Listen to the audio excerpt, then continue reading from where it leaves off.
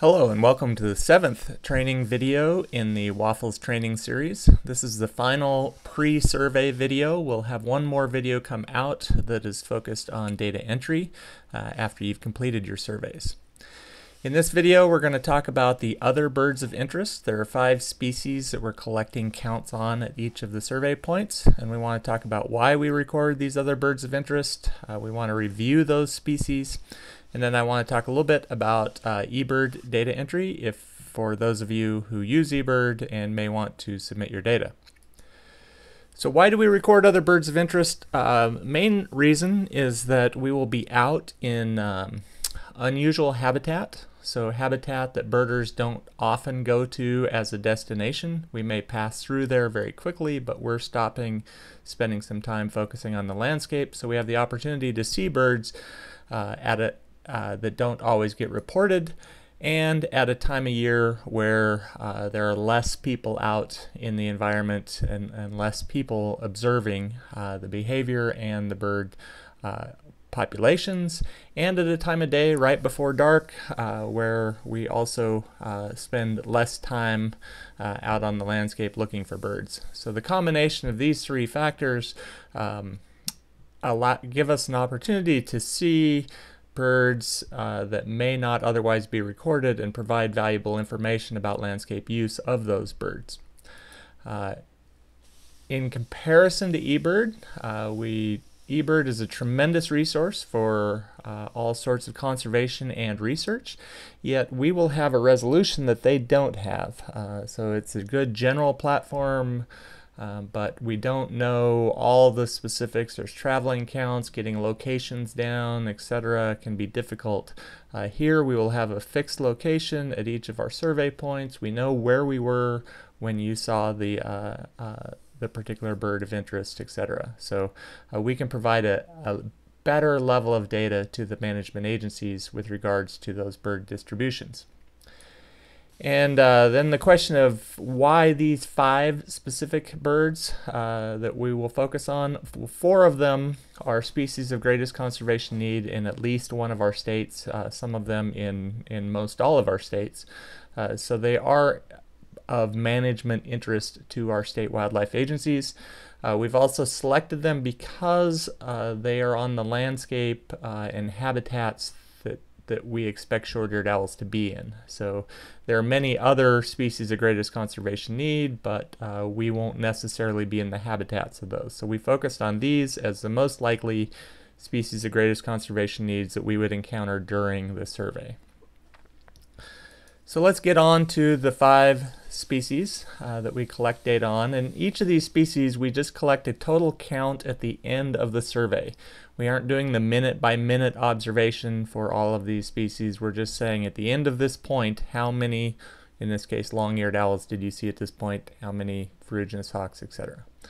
So long-eared owl we talked about in the identification video, the last training video on identification. Remember, it's got the dark comma-shaped carpal patches, similar to a short-eared owl, but it has much more color on the breast and barring on the breast, and the face is rufusy brown, and the ear tufts, if they're visible, will be much longer than a short-eared owl ear tufts would ever be. So we will collect at each point the total count of long-eared owls that we see.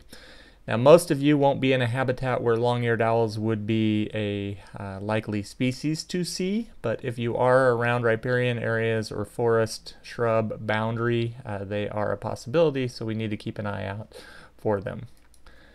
The next species is not a species of greatest conservation need in any of the states, but it does have relevance to short-eared owl research. It is believed that the short-eared owl habitat is a complete subset of the northern harrier habitat. So any place we find short-eared owls, we would expect to also find northern harriers. So we are collecting the counts of northern harriers at each point to test that hypothesis. And we covered the identification in the last video. Long, slender wings, this really tippy, low flight. Often the males can be very white like a short-eared owl, but they lack those comma-shaped carpal patches at the end of the wing. Next one up is a species of greatest conservation need in most of our inner Mountain West states anyway, the ferruginous hawk. These are the largest buteo or soaring hawk in North America. They often show when they're perched a very white, you can see on the left hand side here, this very visible white breast that just glows brightly. And their head, as it shows in this photo as well, often looks squat and flattened out at the top and grayish in general. Ferruginous hawks, if you do get good views like this, can be distinguished by their, they have feathered tarsi, so the feathers come all the way down the legs to the base of the toes. And they have this large gape. The yellow mouth opening extends way back below the eye. So if you get a great view of them, those are characteristics to look at. In the flight pattern, we look for these long, slender, almost pointed wings with a slight tip of the wing forward at the wrist. And then, additionally, it doesn't show in this video as much, but they fly in a slight dihedral, so a slight V shape. The wings are slightly higher than the body. And this is important in these cases. This is a light, the typical morph, which is light colored. I'll show you some photos of a dark morph, which are much more difficult to distinguish from the other species. So we look at the flight pattern, shape, etc.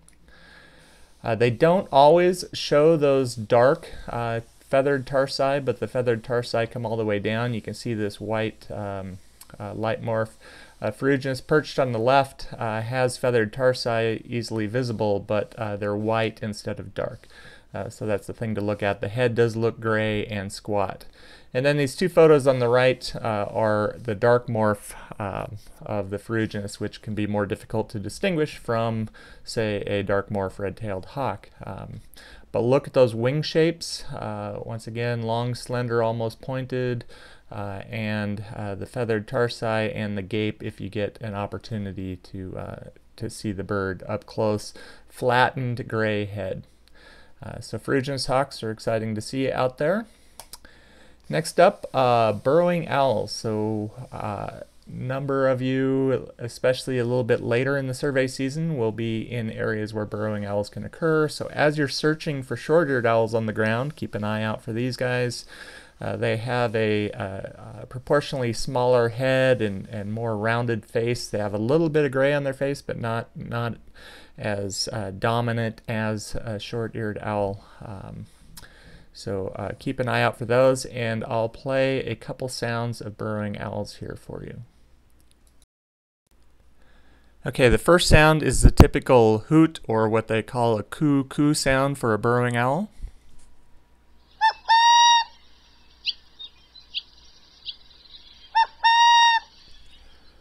And then we have an alarm call.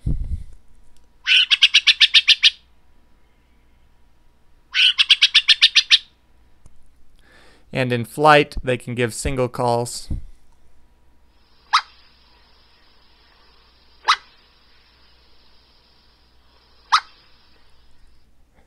So these, as you can tell, sound quite different from the short-eared owl calls, and can be distinctive, and this might draw your attention to find these if they're hidden behind clumps of grass. Sometimes they're very difficult to see.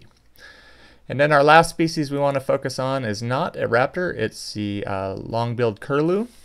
These are shorebirds, but they nest in grasslands, often great distances from water, and they nest in not in colonies, but there may be many nests on the landscape, and the adults will come together and communally defend the territory from things like ravens. So if you see ravens around, you may see long-billed curlews responding to them in a group defense of an area.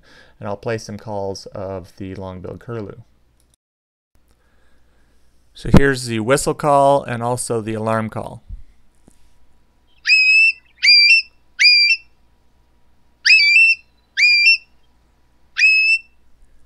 So they can easily be mistaken for gull species, and here's the alarm call.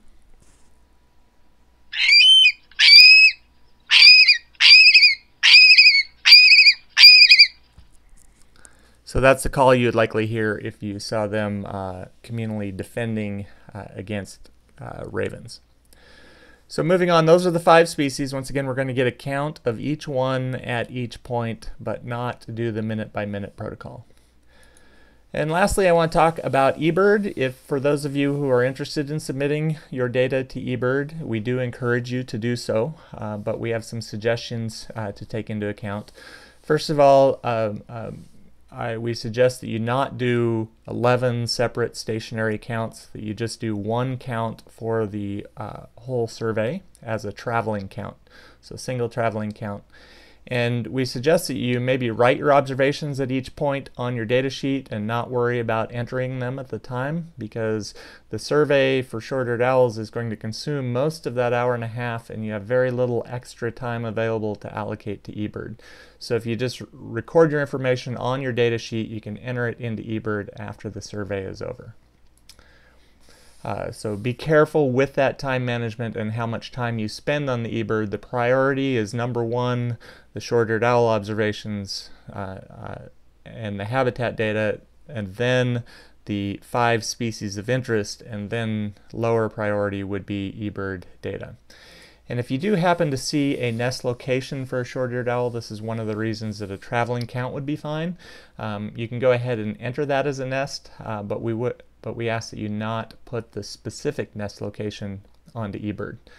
So if it's a 6-mile traveling count and you observed a nest, that's not an issue for us, and we encourage you to go ahead and enter that. So that concludes the 7th and final pre-survey training video for Project WAfLS. As always, we welcome your feedback. You can post it on our Facebook page or contact your state coordinator.